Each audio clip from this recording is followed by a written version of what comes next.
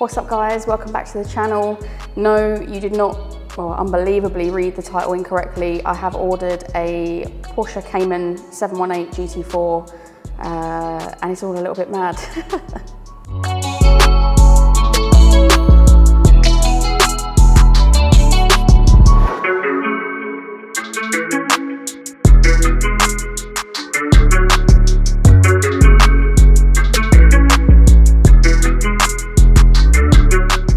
Apologies in advance if there's a little bit of an echo. I am in a completely glass and tiled room, so hopefully the mics are doing an okay job at filtering that out. But for those of you who are existing viewers of the channel, existing subscribers, you'll know that I had ordered a 718 GTS. I will put a link somewhere up to that video where I talk about spec and what I'd ordered. GT4 was always what I wanted. Ultimately, but I never thought it was possible. For those of you that watch any YouTube videos, you'll know people talk all the time about how difficult Porsche allocations are, and that you can't just typically walk into a dealership, even with a whole bag of cash, and say, I want a GT4, because it's just not how it works. So a absolutely massive thank you has to go to Tristan, who is a Porsche Pro here at Porsche Colchester, which is where I'm standing right now, who's very kindly organised the review of this today. Wanted to make sure I had a car so I could film kind of like an announcement, an update on my Porsche journey, but yeah, massive thank you goes to Tristan. It wouldn't have been possible without him. He'd made it happen, he fought for my case, and yeah, unbelievably, I've been given an allocation for a car, which I can't even believe I'm saying. It is a complete and utter dream car for me. Never thought it was possible. It was mad even to be ordering the GTS, right? But to be ordering a GT4 now as well is just, well, it's not as well, but instead is just a dream. So humongous thank you to Porsche Colchester and Tristan. So it brings me on to this particular car, which actually is for sale. This could be yours if you like it. Very classy spec in the solid black colour that Porsche do, with the satin aurum wheels, red calipers, all important buckets, which I'll overlay now, which are absolutely beautiful. And yeah, we'll do a quick walk around, show you some individual features, and then we'll get out and go and drive in it. All right, so as I mentioned, this car is finished in a solid black with the satin aurum wheels, which, would I have spec'd this initially myself? No, but actually in person, looks incredible. Looks very classy, with those red calipers shining through there, and then you can pick up on the red GT4 stitching in the headrest and on the seat belts. This car is a manual car. I personally have gone for PDK. We're going to do a full spec session in another video with Tristan. We're going to go through the configurator and show you exactly what I'm thinking for my car. But yeah, as specs go, this is pretty classy. I love the matte Porsche stickers on the wing. Lovely 4.0 on the side.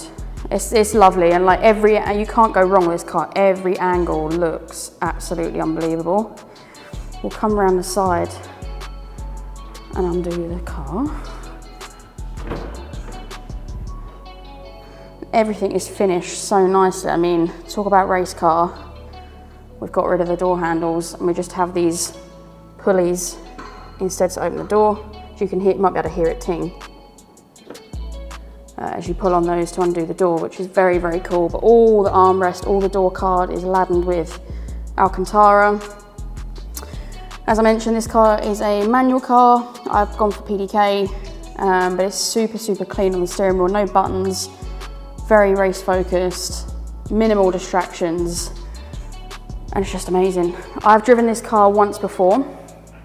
I just wanted to drive one before my actual order went in, just in case for some wild chance of events I didn't like it. It's safe to say that didn't happen. But yeah, I mean, it's just beautiful. And as I mentioned, I mean, this is a complete and utter dream come true for me. Like, I'm sure the guys down here are sick of me by now, but I just can't say thank you enough to them. Like I said, GT4 has always been the dream car. I just absolutely love how these look. It is the Porsche that I would want. Every time I see one lined up, even against like a GT3 RS or whatever, like this for me has always looked the prettiest. And for performance, and I want to start getting into track day driving rather. I mean, I don't think there's anything much better really. It's a big step up, but really kind of think of it as like a once in a lifetime thing. So literally when Tristan emailed me and said, good news, Jem, we're going to offer you a slot, I actually fell off my chair and had a dance around the living room. Not even going to try and hide it or lie that I wasn't falling over myself, but yeah, it's just absolutely incredible. Dream car. I'm going to try to keep it more emotive today. Like, this is a very emotional thing for me. And so there are hundreds of videos on YouTube that talk about tech specs on these and performance. Key factor to bear in mind is the fact that this is 20 horsepower more than the standard GTS, but largely it's the same engine, same gearbox. I think the exhaust is ever so slightly different, ever so slightly louder. But that is about it. It is a mental car. I think there's enough talking about it. I'm too impatient anyway. I want to get out and drive it. So yeah, let's jump in, let's go.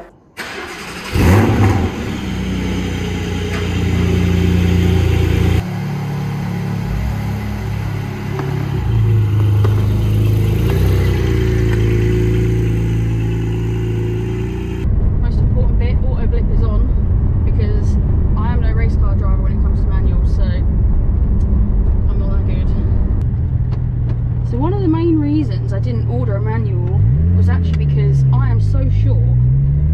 This is as far forward as the chair goes, and it's a bit of a stretch for the old clutch leg, I won't lie, but it is so mechanical in here. Everything sounds absolutely amazing. The gear lever is in the right place. It's so ergonomic. I just need to be a little bit taller is the general consensus. In love with the Cayman and the 718 when I drove the GTS. Downshift. I absolutely loved it, and I drove the manual and the PDK back to back.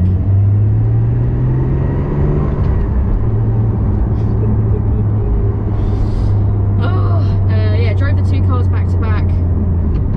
Absolutely loved it. Was a big fan.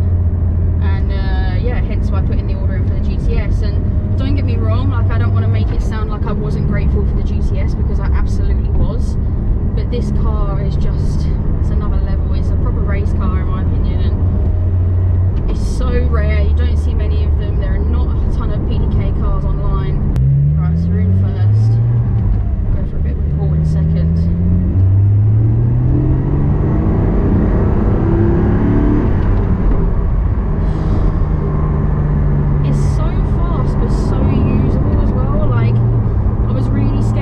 Drove the GT4 for the first time that it was going to be really crashy or too firm with the suspension, but it's not. It's just lovely, and I'm sure the cameras and the mics are not going to do it justice, but the sound of this engine is just unbelievable. So for those of you that don't know, this is a 4-litre flat 6 naturally aspirated engine, no turbos here, and it's stunning. Like, my only gripe with the manual, one of the reasons why I didn't go with it, other than just being really short, was that second gear is incredibly long, and in order to get the maximum sound and performance out of this car, you've got to be higher up in the rev range, and there's not many places other than a track that you're going to be able to get up to that RPM to really extract what you want out of the car.